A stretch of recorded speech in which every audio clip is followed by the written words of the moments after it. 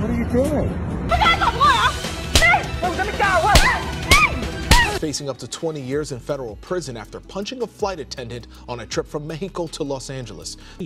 This caught-on-camera fiasco is just another in a spate of incidents with unruly passengers this year. In its new weekly report, the FAA counting more than 3,700 such incidents since January 1st. What we have been saying since the beginning of January is that this new circumstance in aviation is simply something that flight attendants have not been trained for. So in my recent blog on October 1st on myneedlejet.com, that whole blog is just about, well, it's about how Canadians are needy. I don't enjoy those flights the way I used to when I was younger.